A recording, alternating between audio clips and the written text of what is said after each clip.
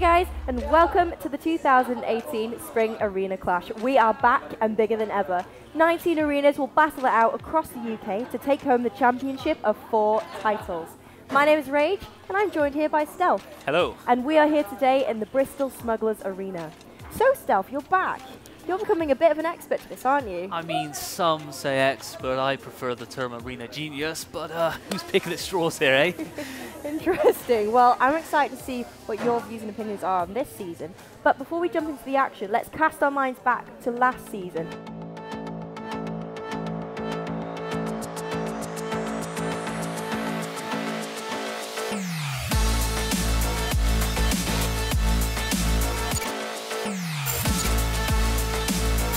Lovely punish there, and he's got the wall now. Is he going to get the full finish? He is. Oh, excellent slice step. Gets the full combo in the back. Oh my God. He's playing like a god. And London Lionhearts will be your Winter 2017 Tekken 7 champions.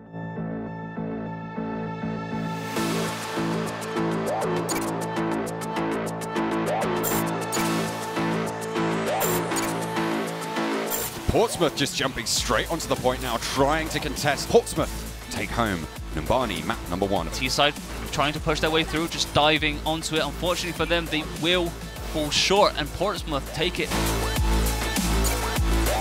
But there's the rocket barrage once more is going to find 2, and Howler Loud is such a terror in the air. And Colchester just seem unstoppable. It's down to Howler Loud. If he can get this the next kill, which he does, and they clean the board basically. If Reese is left to defend on their own, that's it. That's game. That's already over. How quick is that?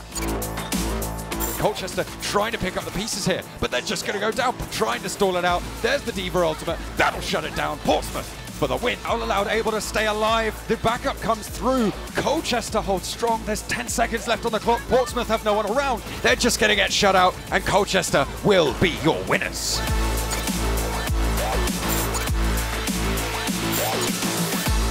There's a Feather Storm out. It's going to be Divinus, but a 5-man shockwave once again. The Cockbolt's down, and they're still alive as Craven is chasing in for the kill. Third inhibitor falls. Portsmouth, with 31 minutes on the clock, are looking to try to run away with this game, but the Supers are pushing in for the end. Portsmouth maybe have done this just with the minions. Chinzao gets himself one. Young finds the next one with a blade cooler. And that's it. The minions drop the next hit. Portsmouth once again are the Arena Clash champions.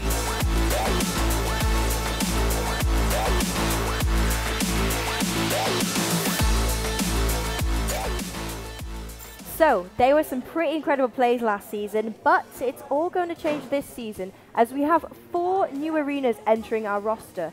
Who are they, Stealth? Well, we've got the Bradford Rams, the Clyde Claymores, Nottingham Alt, and of course, Bristol Crips. Ah, yet another Bristol team for Stealth to be disappointed by then. Oh, come on, you can't be doing that to me. That's just too savage, especially on camera. It's okay, though, because I could talk some smack about Cardiff, but I let the games do all the talking instead. Well, enough of your bad team choices. Let's get into our first highlights of 2018. Tekken 7 this season is made up of 4 groups. The main action this week is going to come from Group B, and that will see last season's runners-up, the York Vikings, go up against the Norfolk Nighthawks. Eternal Dragon is your caster for this, and we join the action in the first match with York's Buffaloes up against Norfolk's Shadow Realm. Excellent block.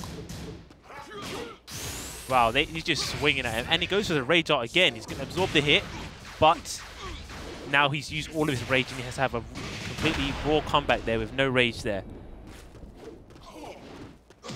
Just poking. Now with Buffalo's in rage. Slow-mo. Oh, and he takes it. 2 rounds up. Just backdashing there. Crazy. And now he's just partying, and yeah, he just hits him with the rage art. Probably should have saved it though, because now he has to have a comeback without the benefit of the rage damage. But he probably was getting annoyed from just the trolling from Buffalo's there. Just backing off. And he kills himself. York dominated the next 6 matches. We rejoin the action in match 8, where York's Sunny Boy takes on Norfolk's Shadow Realm, and Norfolk are on the back foot. Excellent parry there. He was not having any of that. Sunny Boy was just doing the same move over again. He was like, nope, not having none of that. But he then actually hits him with his max damage combo, takes him downstairs. Wow, he gets him with the backswing blow. Is he going to go downstairs? No, takes to the wall. Wall-to-wall combos and spike to the ground. Wow, 50%. Command throw. Takes him downstairs again. This is what you have to do on this sort of level. You have to break the floors. Will this hit? No, it didn't. Right, yeah, that's it. You have to pressure him. Just keep off the offense. He's trying to style, and there we go. He was trying to style with a parry, and he gets that. Round Robin 1 closed out with York undefeated. Round Robin 2 was going the same way, but during this, the Vikings started spam picking Paul. The Nighthawks saw an opening. Another throw, not broken. Goes to low sweep there. Unblockable again. Running straight in there. Goes in for the cross chop. Back against the wall now. Power crush, excellent. Absorbs the hit there.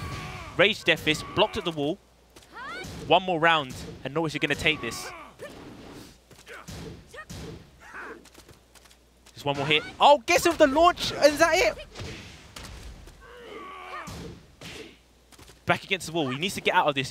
Sidestep from Buff Lars. Gets him with the unblockable again, and 3 rounds up. Well done. Well done to the Norwich team. They got the win on there.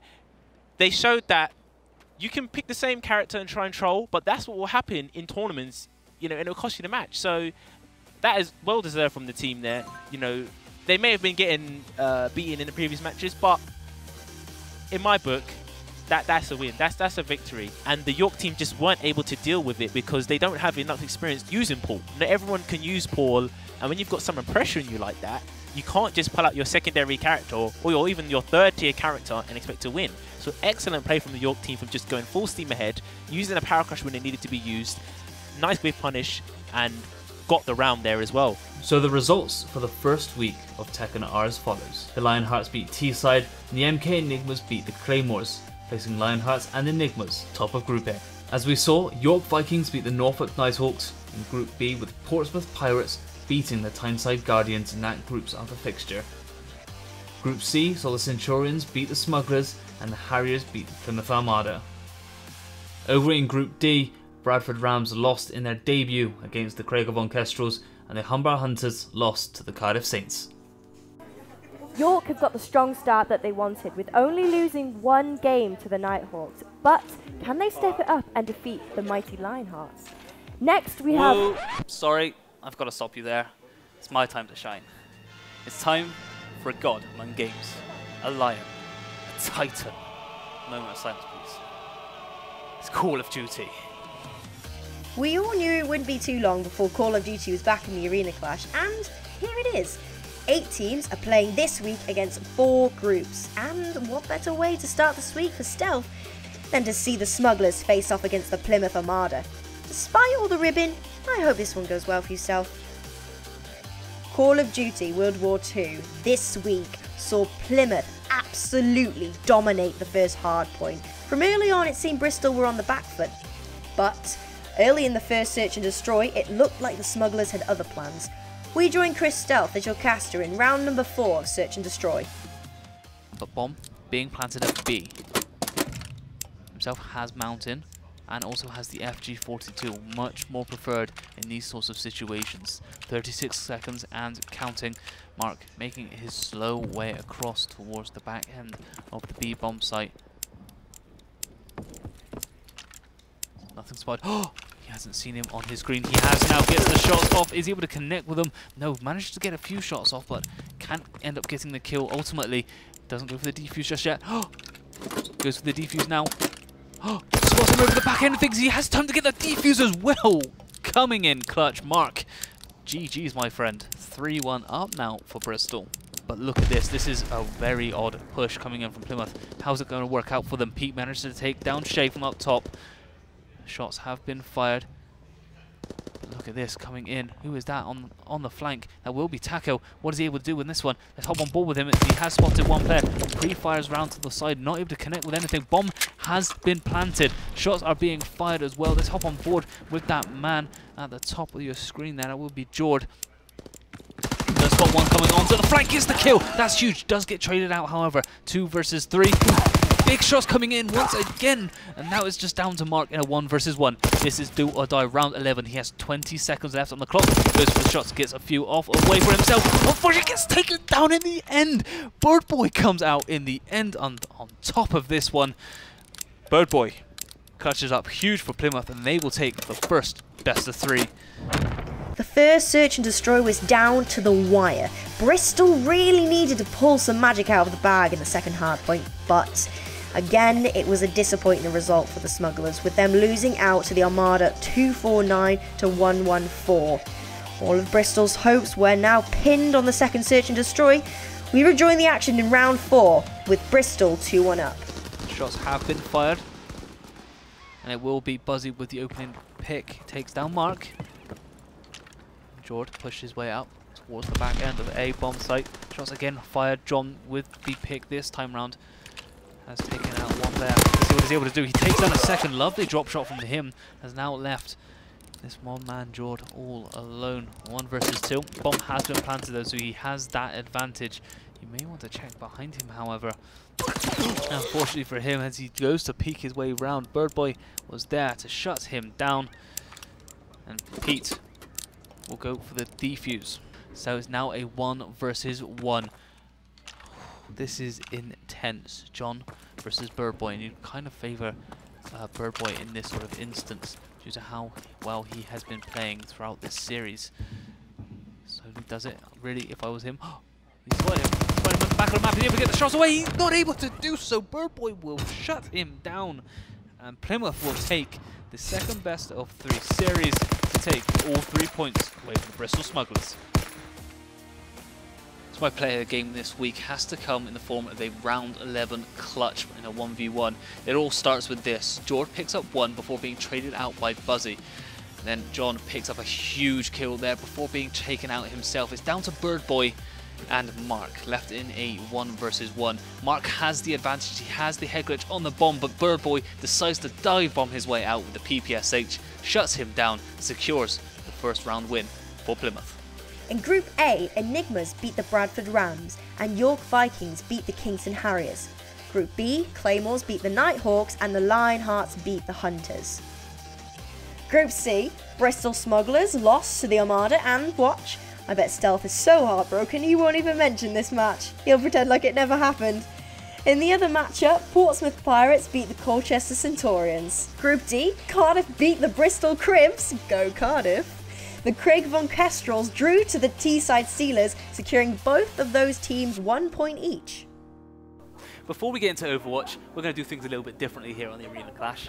Every week we're going to be up and down the country, travelling to different arenas, talking to different teams and players.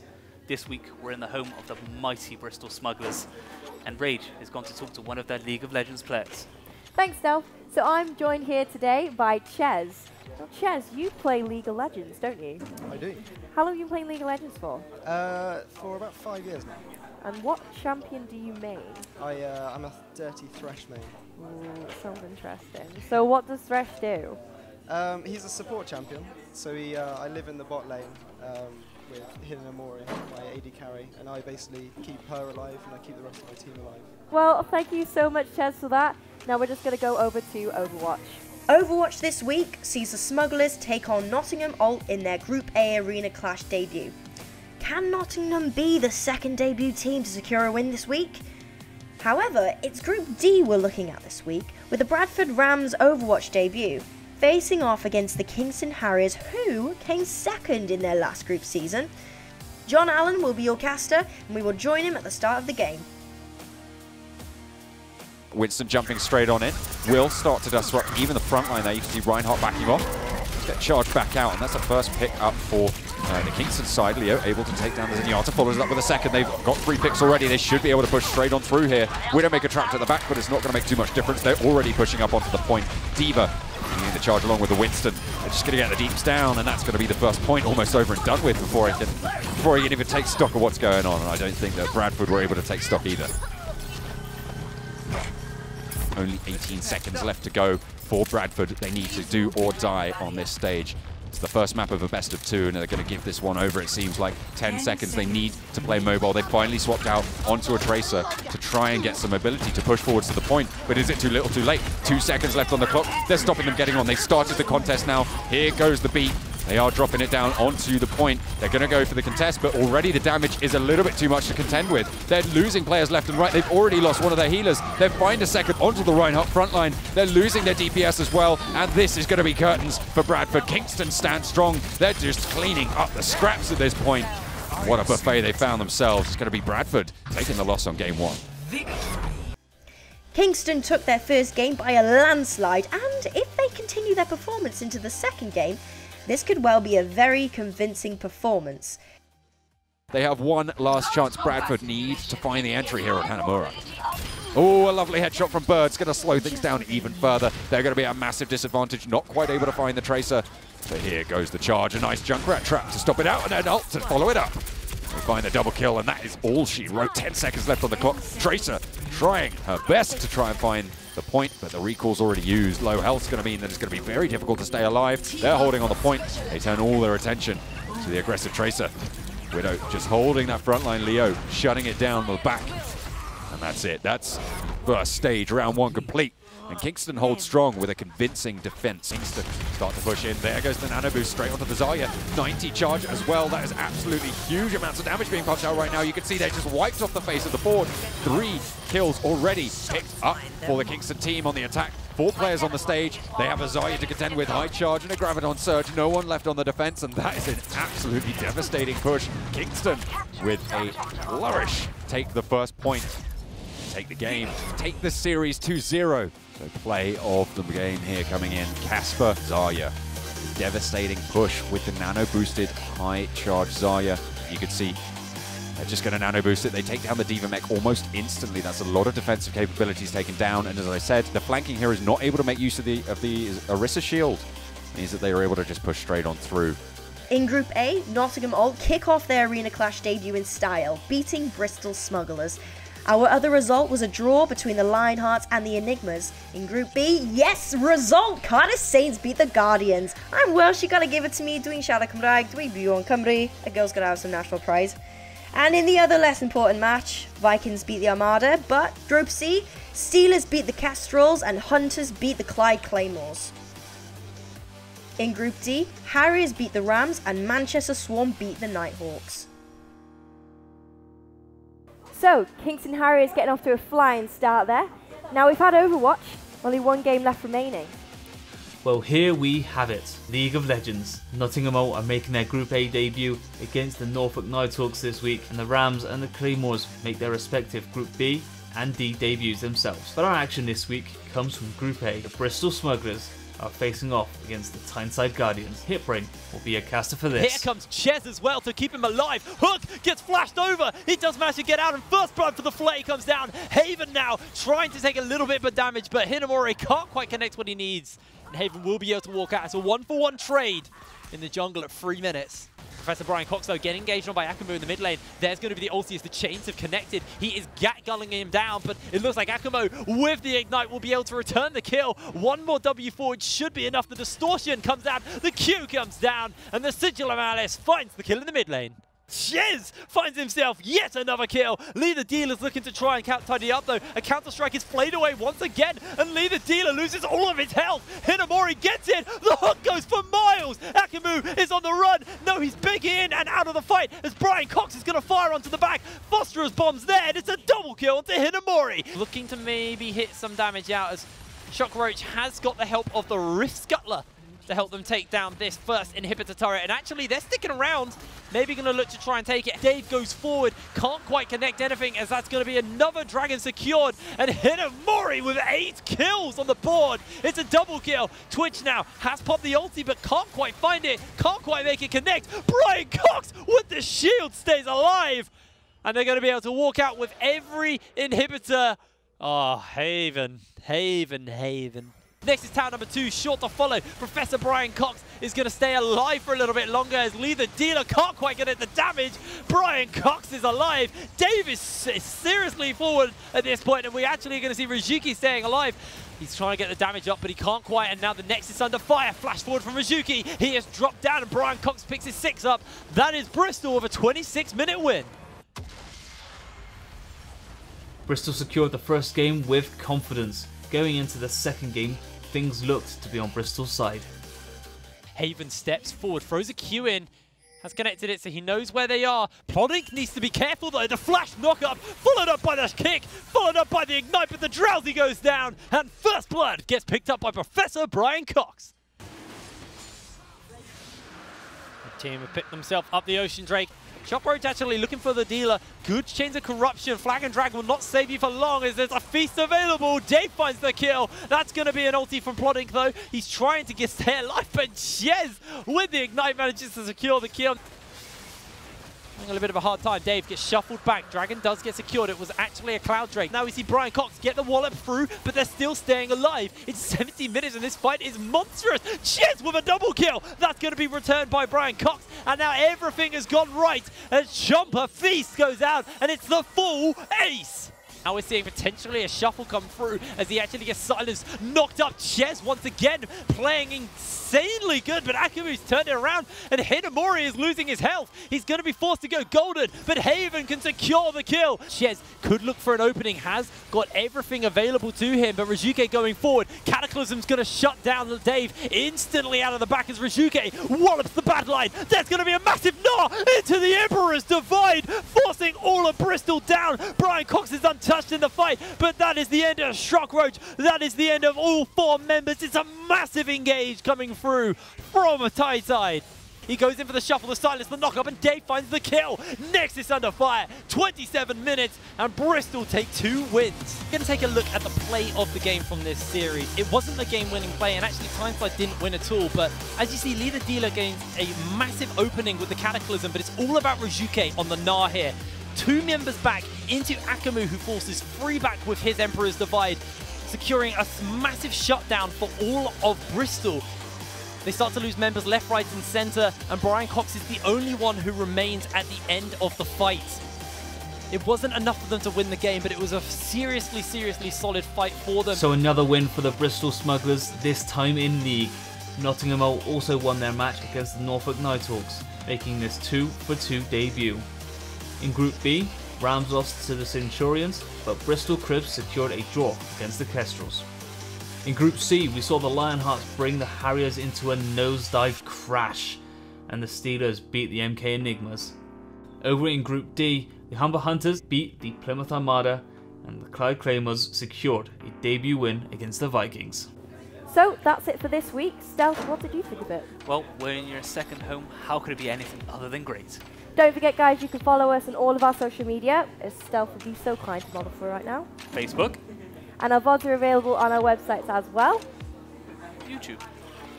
And our official Belong website for all the extra information that you'll need. But from us, thank you so much for watching. Stealth, thank you so much for being here. You're welcome. And we'll see you all next week.